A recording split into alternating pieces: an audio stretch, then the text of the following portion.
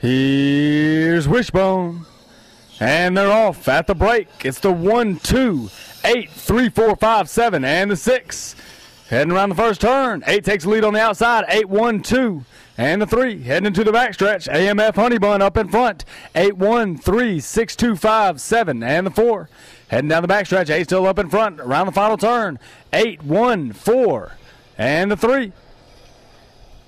Heading home. Honeybun still up in front. 8, 1, 3, and the 5. At the wire, 8, 1, 3, and the 5. Please hold all tickets. Kennel, AMF Honeybun, trained by Jim Martin, had a winning time of 31 and 27 hundredths of a second, placing second.